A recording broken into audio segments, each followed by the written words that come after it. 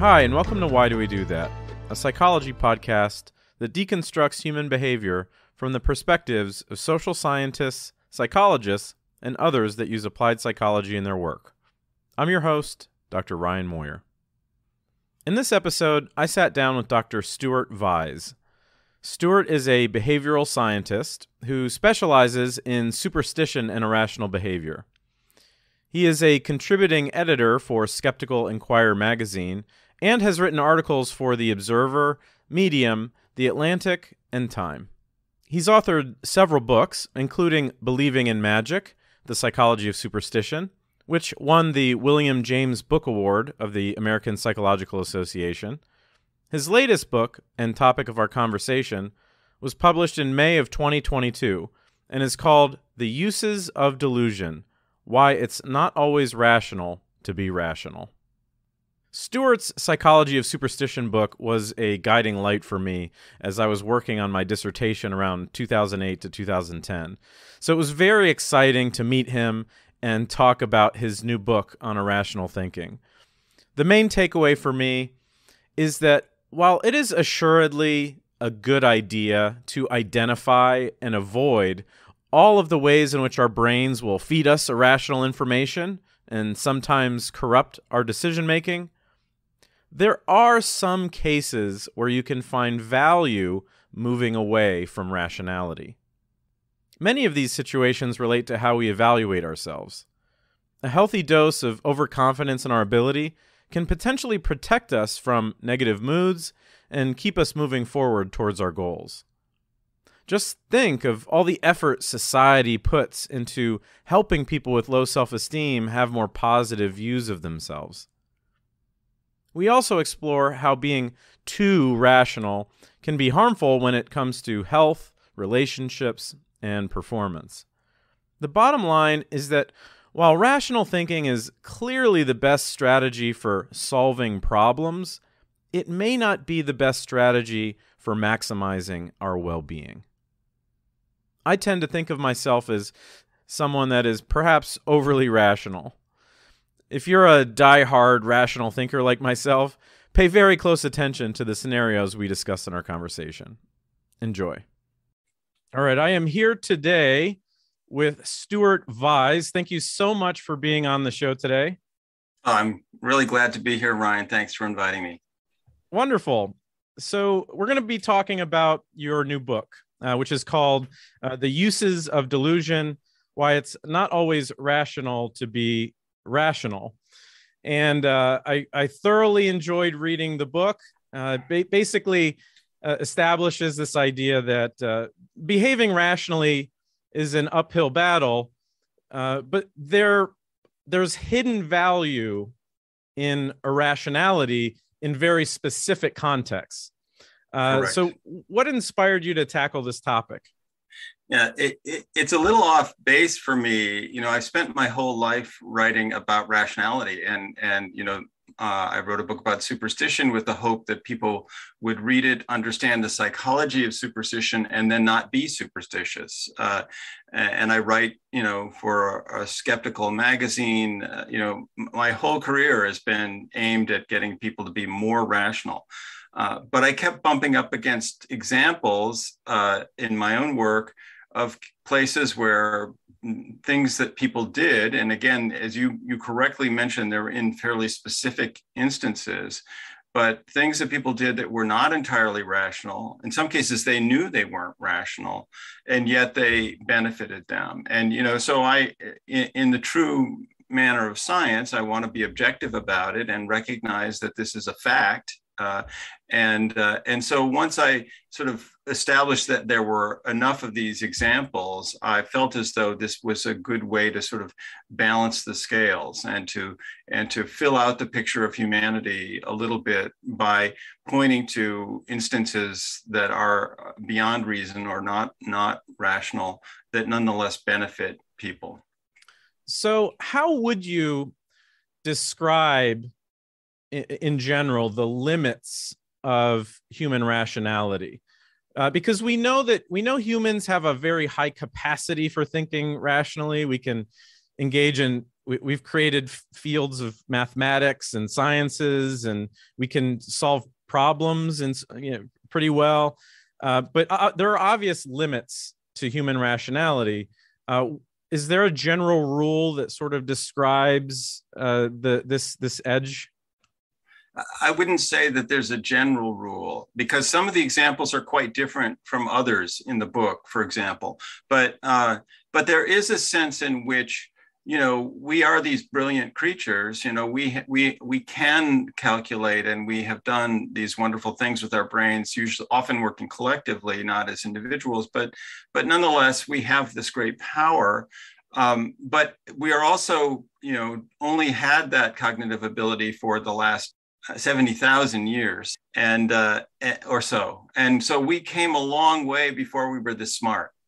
And I believe that there are some aspects of that earlier evolution that still remain in us, and that we cling to from time to time. So it's I don't know that there's a general rule, I would say, but there clearly are these examples that seem to be quite obvious when you look at them, where doing something against what your rational brain would tell you to do still ends up being a good thing.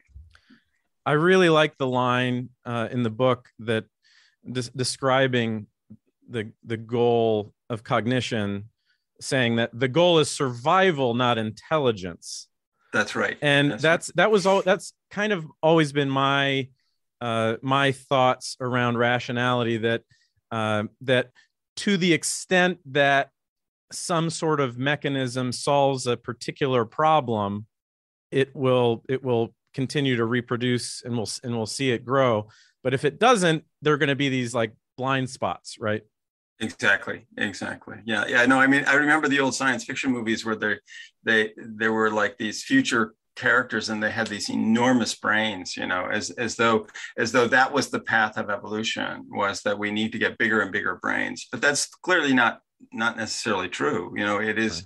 Right. Other species seem to be doing fairly well with little brains, and our brains were not so big, in the past. So there's a lot that, and it is, I'm glad you brought up that line, the goal is survival. It is the thing that gets you to the next day that counts. And that may be, in many cases, rational thinking that gets you there, but in other circumstances, it's not. Now, if we take it to a specific example, one of the early examples you talk about is you're at a restaurant, and maybe you feel rushed by the server, which causes you to order something that maybe you didn't immediately want, or it wasn't the best choice on the menu for you. And I like how that kind of illustrated that in everyday life, there are other factors, in human life, there's other factors that are always kind of operating in the background, and that could kind of cut in line for in terms of making that optimal decision. What are some other examples that we see sort of in everyday life that might kind of make us realize where this would happen? Well, I think that, you're getting at one of the what I think is one of the biggest areas where we don't always make rational decisions, and that's in cases of self-control, where we frequently, it's almost a kind of pandemic in a way, and for us personally, in the sense that we frequently make choices for an immediate reward, and in so doing jeopardize a much larger future reward. So ordering the strawberry cheesecake for dessert when you probably shouldn't, but it's right there and it's very attractive. Spending money that you don't really have. Oh, it's okay, I'll be able to handle it later. There are just many in the health domain and in finance and other areas of life. We're constantly challenged by the incredible power of an immediate reward versus a delayed one, and so that's irrationality. But it's not, in my view, and that's a huge area, and I have written about that in the past. But that's not a useful form of irrationality. For the most part, many people do make these bad decisions and think that they can get away with them, and they regret them in the future. But we have a battle between our current self and our future self, and often our current self wins. It always becomes salient to me at the grocery store when you're trying to, when you're going up. I tend to go up and down the aisles and spend a lot of time staring at stuff before I actually put it in my basket. And on one hand, you could say, why don't I just be calculated, analytical, and rational in this situation, and just start looking at nutrition facts if I'm trying to pick cereal or something like that. And, that's the rational thing to do, is to look at all the facts and information. But then the other side of me says, I don't think that is rational. I think it's way more rational to lean on my instincts and preferences. So do you think that the latter is the quote unquote rational choice in that, for these low stakes types of decisions? Yeah, I think that's a difficult question to answer. I think it depends on the specific case. There's no question that if your intuitions are based on good habits over the years, that's where they come from, right? That you've made a lot of choices in the past, and so those become sort of your inclinations now in the present. If you've done that well in the past, then I think you can rely on your intuition and not necessarily scrutinize everything. But it depends. It depends on where those intuitions have been generated and what they lead to now. So there's no question that intuitive gut decisions are quicker and easier, and so and there's real benefit in that. I'm not putting that down in any way. We are, despite our brains, we are of limited capacity, and we can't do everything. We have to economize to some degree so that we have enough brain space left over for the important things that require it. But whether your intuitions are good to follow or not is a very controversial and specific kind of decision to make. Mm-hmm. Now, you mentioned earlier self-control, and that irrationality is often the consequence of a failure of self-control to regulate a decision or something like that. In my dissertation, I looked at superstition and some of the causes and connections to the self. And one of the inspirations for even looking into superstition and the causal factors of superstitious behavior was, I read this line that said in an article or a book or something like that if you look at superstitious charms like rabbit's feet and stuff like that, if you actually press people and you push them about the issue, eventually they'll sort of admit that, I know it doesn't actually work. It just makes me feel better. And it kind of opened this door to, it's not that a lot of irrationality is the result of lack of intelligence or lack of knowledge, that there's something else operating there. So to what extent in terms of your analysis of irrational behavior, how much of it is related specifically to self-control versus lack of intelligence? Well, so I think a lot of it is related to this issue of, what you're pointing to is a sort of a double consciousness, right? That the person is aware of the fact that they feel better doing it, right? That may be the most salient part of it for them. But when pressed, they also realize that, scientifically it can't work, but I just feel better if I do it. I mean, I think that's a wonderful sort of human dilemma that we're in often. And it has been related by some researchers to the sort of dual processing model that we've been talking about a little bit without naming it.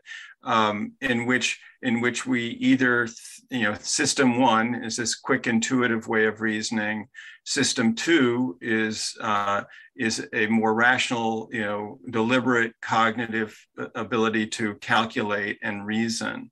And so, I mean, obviously this is kind of a metaphor, but the view is that we have these two abilities, we use these two different styles of thinking in different circumstances. And some researchers writing about superstition, in fact, have suggested that we can hold those ideas in our heads at the same time, and we can recognize that something that we're doing for system one reasons doesn't make sense to system two, and yet we're going to do it anyway. And I think that's a kind of an amazing thing, a clearly very human thing. I doubt that other species can do that. Right. And it just an interesting window into our psychology.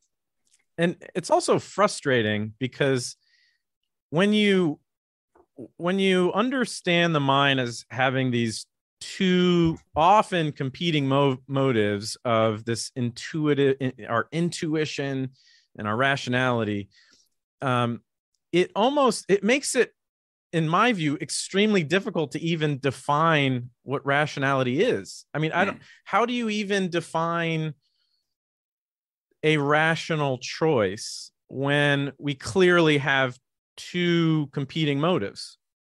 Right.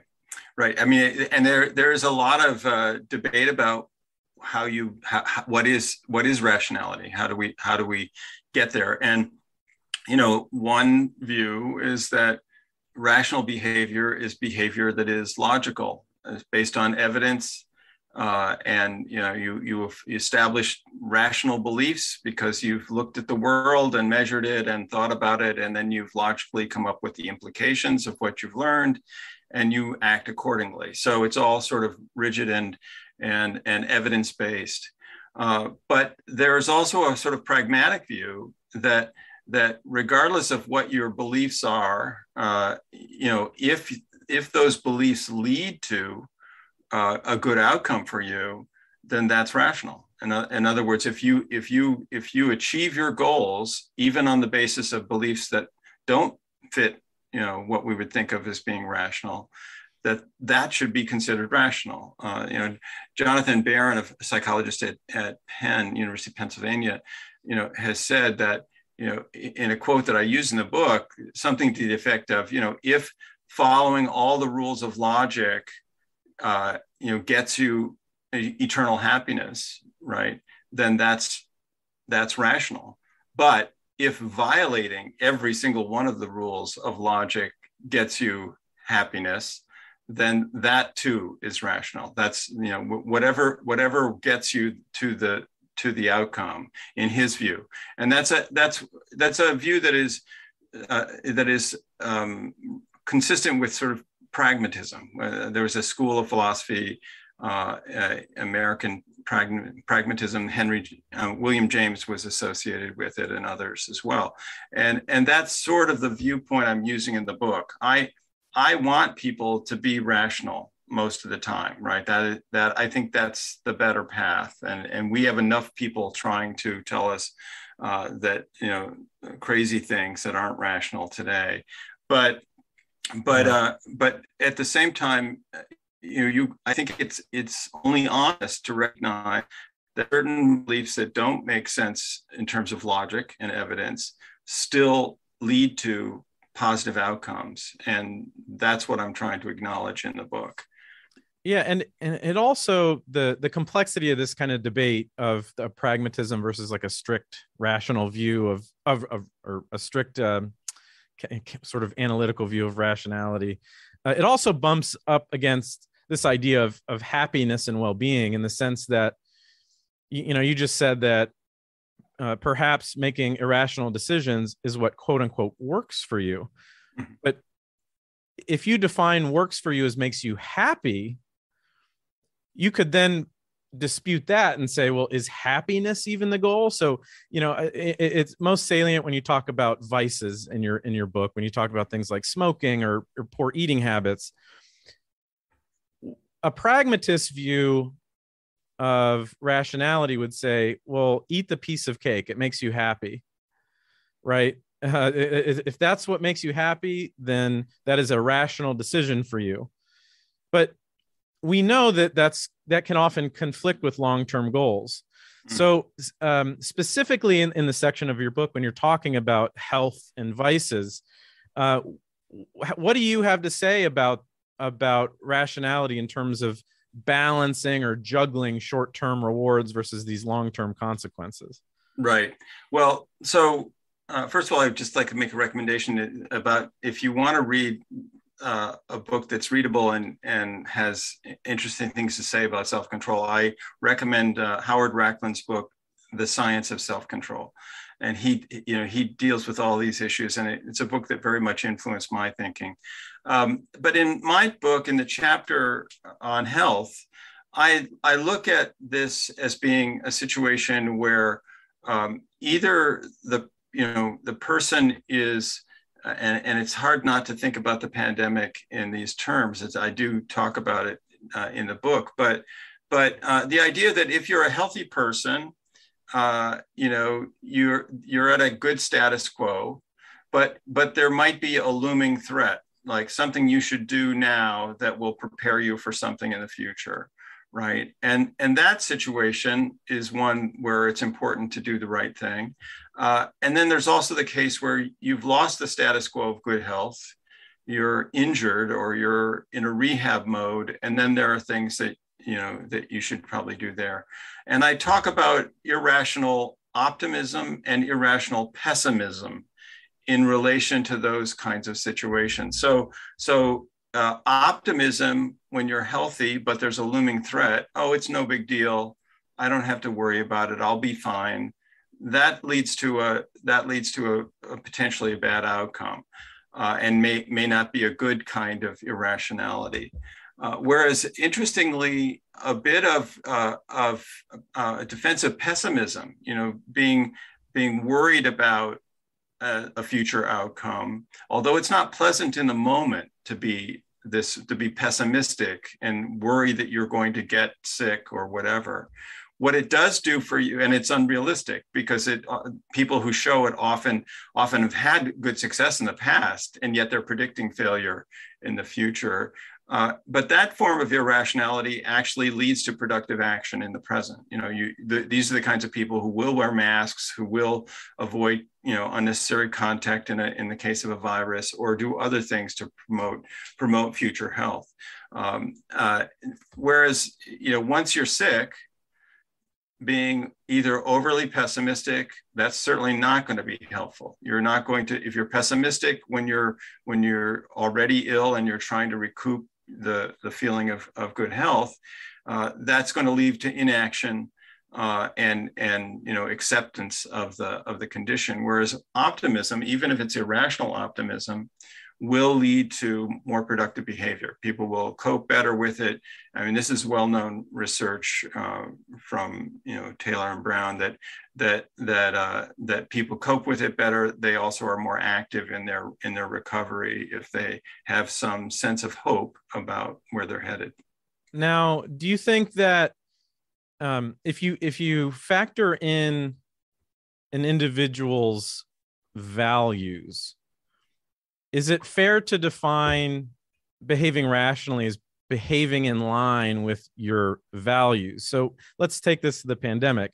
If you value independence, personal responsibility, you're responsible for your own health, things like that, and then you approach the pandemic as, I'm going to live my life as such. I'm not going to let the pandemic affect me. I'm going to business as usual, right? Psychologically, right, and in terms of action. So that aligns to that value, your values. And then you could take another person who values cooperation and care and doing what's best for your fellow man. And so we need to behave as a group and do what's best for everyone, not just what is best for me. Are both of those individuals behaving rationally? I would say yes. I mean, I like the way you set that up. I think that the individual's values do matter, and of course many of the people who have resisted masks, for example, have said that they just feel though personal freedom is their most important thing, and that's why they want to do it. Unfortunately, science would say that their personal freedom has costs for other people, so there's a conflict there. But yes, I think, I mean, even, I talk in the book about Gary Becker, an economist, Nobel Prize-winning economist, who proposed a theory of rational addiction. He suggested that people who start to smoke may, and even as I'm saying it, you can imagine how this did not go over very well. But he suggests that people who start to smoke, factor in the future. And they say, I'm gonna take this pleasure that I'm getting now, even though it may cost me both financially and in health in the future. And they're making a rational choice. Like most classical economists, I think he put too much stock in our ability to see the future clearly, right? I don't think that we do. We are much more myopic in our assessment of things than they gave credit to. But there's something there. In other words, the person who eats the strawberry cheesecake after having had a full meal, is happy in that moment. And you could say, my goal in life is to be happy in this moment, right? That's what I want to do. And who knows what's going to happen tomorrow? And there are people who espouse this kind of philosophy. So I think that it does depend to a degree on people's values, and that changes the equation to some degree. Yeah, as a former cigarette smoker, I can attest. I would, at least at the surface level, would describe myself as a rational smoker, in the sense that people ask me, why do you do that? It's like, well, I like it. It's not, there's I think Dave Chappelle, in one of his stand-up specials, he would say the same thing. It's like, because I like it and it makes me feel good. But on the surface, I would say super rational, but part of me is just waiting for a moment to shatter that sort of rational view of smoking, in the sense that, if you take a hypothetical instance of somebody who calls himself a rational cigarette smoker, and then they find out that a friend's father had a heart attack because of smoking, they've had heart problems, and it's probably related to tobacco smoke. If you then take that and you're like, wow, that changes everything for me. Now I won't do this anymore. It makes me wonder if there was a value to begin with. It makes me wonder if a single instance changes my whole perspective on a behavior, was it really rational to begin with? Right. Yeah. I mean, again, maybe Becker is also giving too much credit to people at the very beginning, when they choose to start. Not only is he seeing us as being more farsighted than we really are, but also being more conscious. The first cigarette, I don't know, if you can remember the first cigarette, but I'll bet it was in a social context of some kind with other people around, and it may not have been something that you thought about very seriously. Values make it sound like it's a much more high level kind of decision than perhaps it is often. So in your book, one of the biggest topics of discussion in terms of the value of irrationality relates to self-beliefs, views of ourselves, and how we assess our performance, how we assess actions. Could you talk a little bit about self-deception and how there might be some hidden value there? Yeah, this is an interesting thing. And I think that one of the people who states it most clearly is this guy, Robert Trivers, who is an evolutionary biologist. And he has proposed the idea that humans evolved the propensity for self-deception, specifically because it has a value in deceiving others.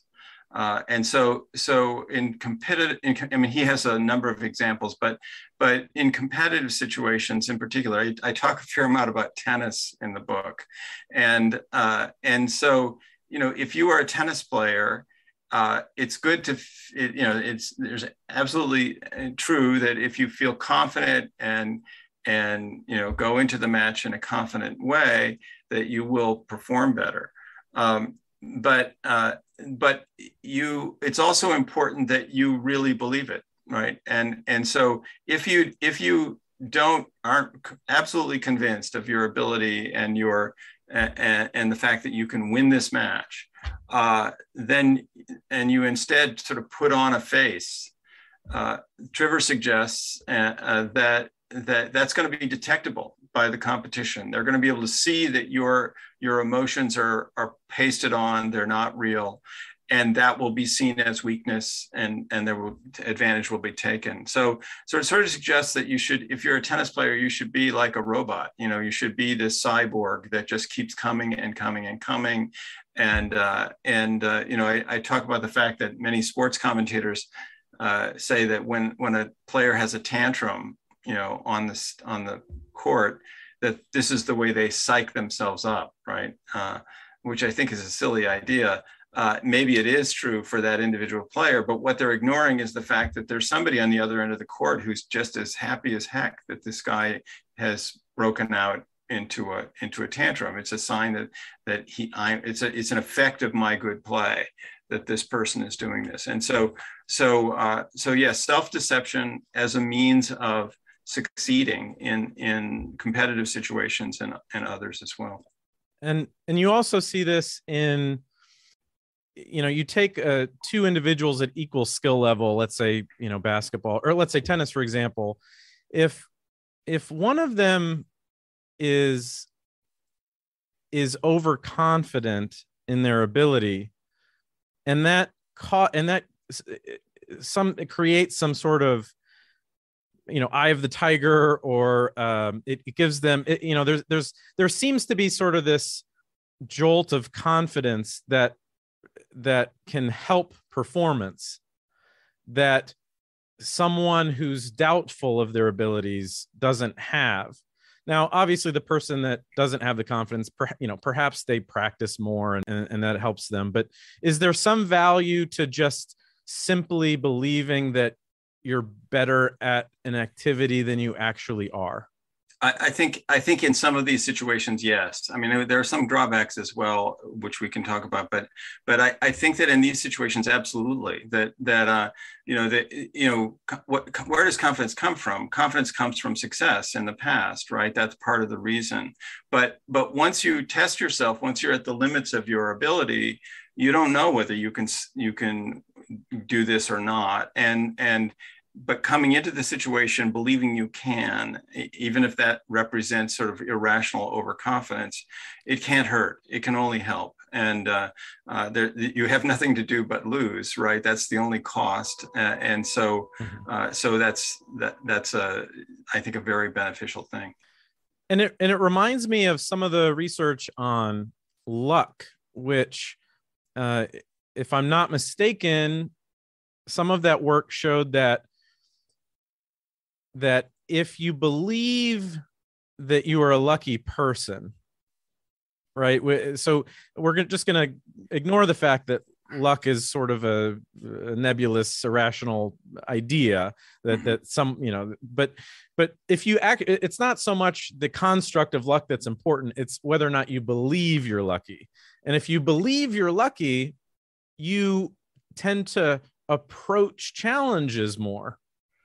And I always thought that was an interesting finding. Do you have any thoughts about that?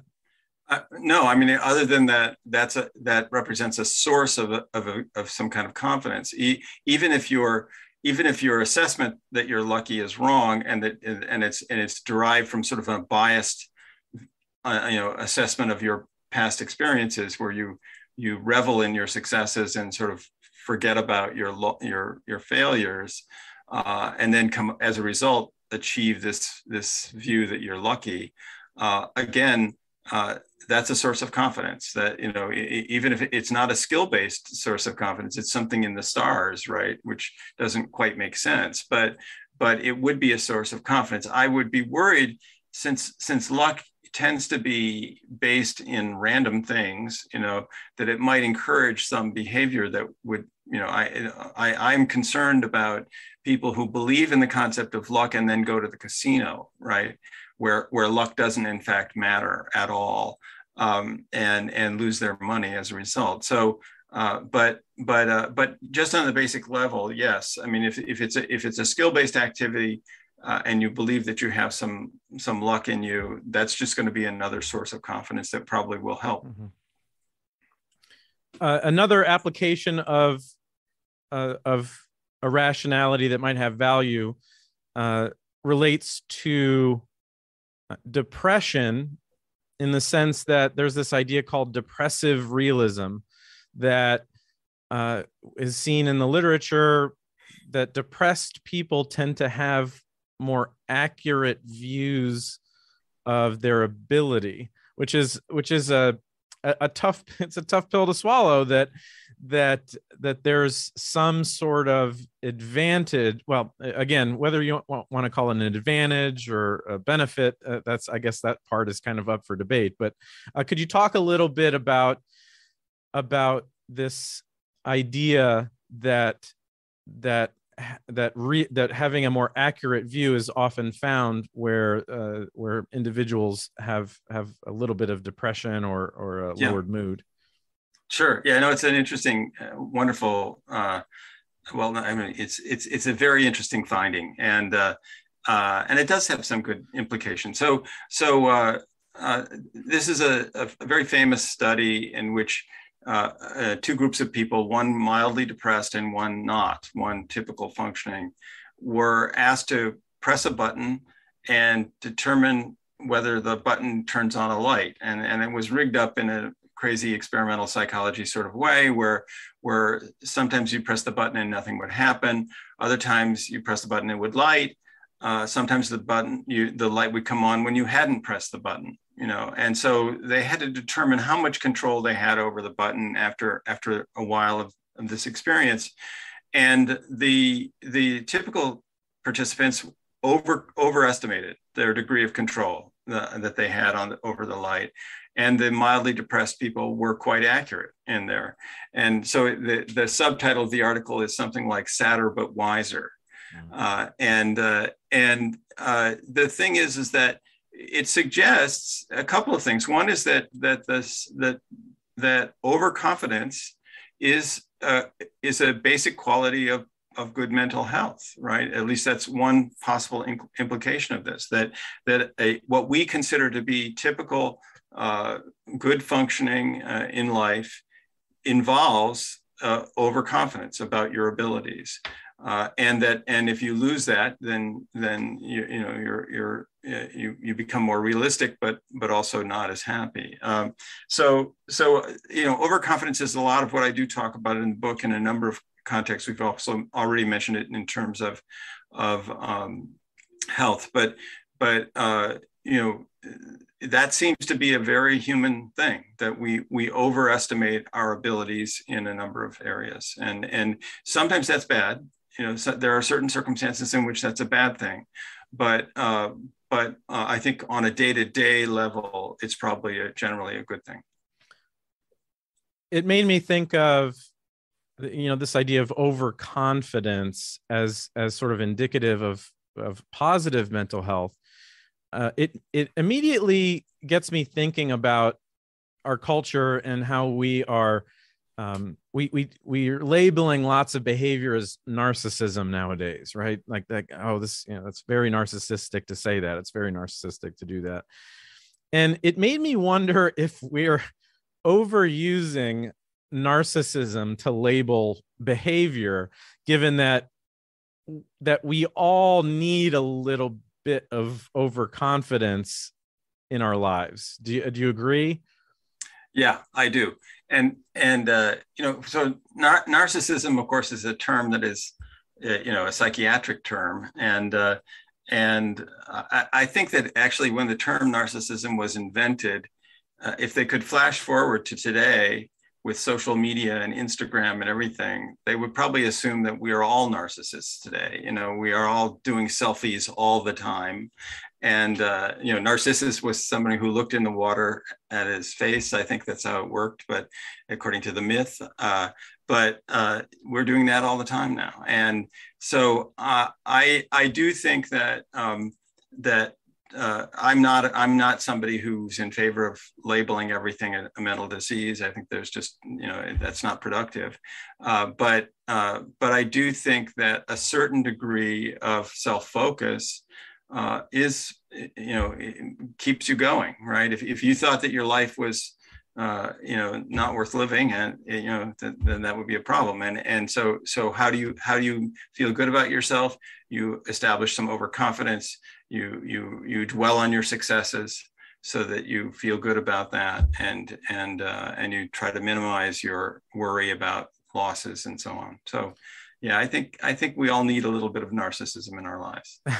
Oh boy, yeah, that's by far the first. I'm certain that's the first time narcissism has been referred to in the positive sense, at least on this show. Yeah. I said a little bit. A little bit. Right? It does make me wonder, specifically talking about overconfidence and some of the benefits. Should we be moving the bar, or rather the umbrella of rationality, to include quote unquote overconfidence? Would you go so far as to say it is rational to not challenge your overconfident ideas? Like, should we just lean into it and say it's okay to be overconfident? Would you go that far? Yeah, I would, except that as you point out in the book, that I do break out certain situations where it's useful and others where it's not. And but I don't think there. I mean, there are many of these examples in the book where the person is clearly behaving in an irrational fashion, and yet the person looking at the situation says, "But it would be silly for me to tell them to sort of snap out of it and see the world more clearly because it's working for them." And so in many cases of overconfidence, like the competitive ones we've been talking about, also perhaps in day-to-day work and business situations, if you have a degree of confidence about your abilities and what you're going to achieve each day at work, even if they're unrealistic, that's got to be a positive thing, as long as you are still in that situation. Where I talk about the problems with overconfidence are at the beginning of an enterprise, as you're about to launch something, where there might be real serious downsides to what you're doing. If it doesn't have costs or worries associated with it, that's a different thing. But for example, the obvious example is launching a business, right? You start a business. Now, it turns out that something like 50% of all businesses fail within the first 5 years. So there's a downside to that. And in fact, we've actually established bankruptcy laws in order to make it easier for people to take the risk of starting a business. That's what they're for. But there are potential downsides for you, for your employees, and so forth. And that's not a time when you want to be overconfident. You want to be very cool and rational. Think about all the ways it could fail. Be sure that you've taken everything into account. And then start your business if that's the outcome that you come to. And so overconfidence can be bad. I mean, the most obvious example I mentioned in the book is starting a war. Many wars have been started with the belief that this will take a month and we'll be done, right? And 20 years later, you're still fighting the war. So That's where overconfidence is bad. But most of us are not like launching businesses every day or launching wars. What we do every day is get up and go to work, right? And that's where overconfidence and a good feeling about your abilities, even if it's not entirely realistic, is beneficial. Okay, yeah, that makes sense. The the final area I'd like to tackle in your book relates to love and dating, which to the average person, that's one of the perfect examples of how irrationality can actually help someone. I personally, I'm on the side of the. I tend to be a realist when it comes to my level of attractiveness, which has not served me, because I have friends, of course, that will that are oozing with confidence and are on a scale of 1 to 10. These are the 4 to 6s that are approaching the 8 to 10s, and it always baffled me their level of confidence. And even though I would have these conversations about the downsides, it's like, well, that would be embarrassing for me to go up to someone like that. I wouldn't do that. It's clear that the consequences are internal. They're built by myself.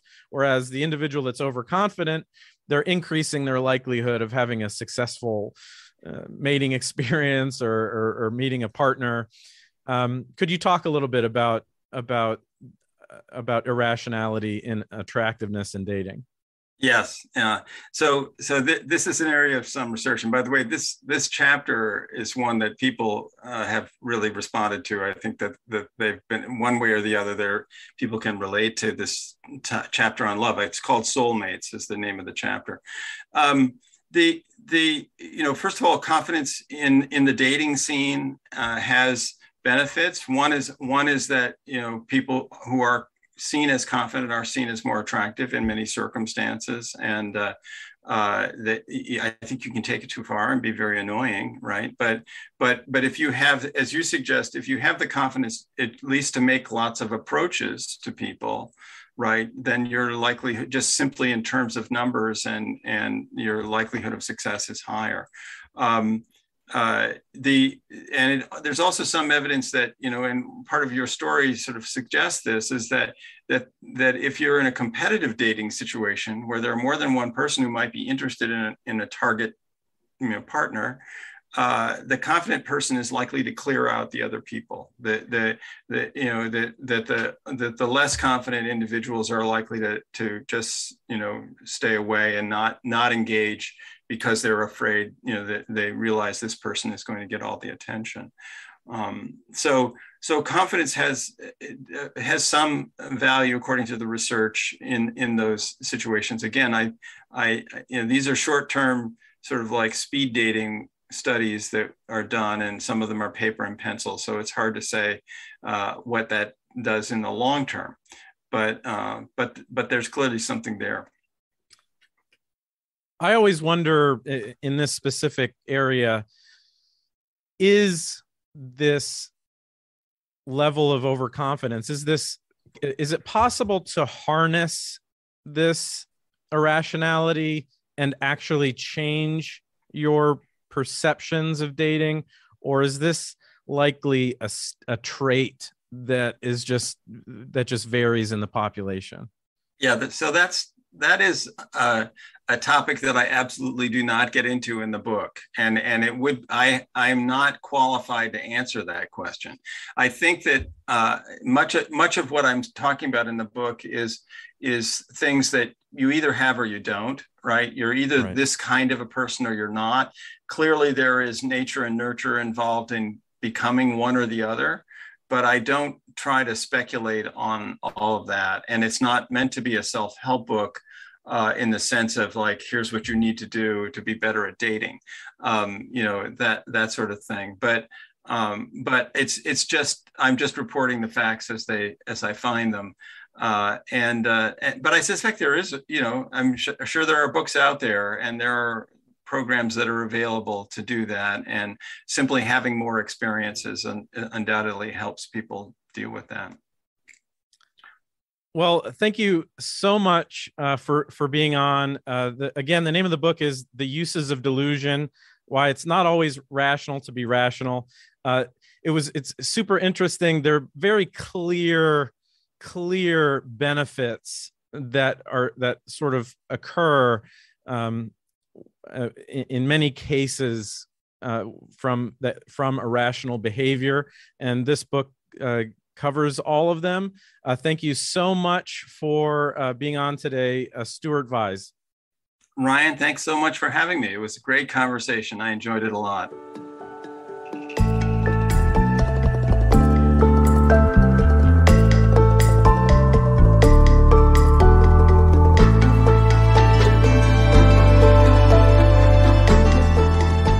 For more on Stuart, visit stuartvyse.com. That's StuartVyse.com. You can also follow him on Twitter at Stuart Vyse. Check out his column in Skeptical Inquirer magazine entitled Behavior and Belief, or purchase his new book, The Uses of Delusion: Why It's Not Always Rational to Be Rational, wherever books are sold. If you'd like to explore more on the topic of rational thinking, download episode 15 of this podcast called Rational Thinking, featuring Dr. Richard Nisbett. Be sure to follow the Why Do We Do That Facebook page for updates and additional content. Don't forget to rate and write a review on Apple Podcasts. Follow on Instagram at Why Do We Do That Podcast, or Twitter at WDWDTPod. As always, feel free to email me at whydowedothatpodcast@gmail.com. Until next time, this is Dr. Ryan Moyer, hoping you found some answers to the question, why do we do that?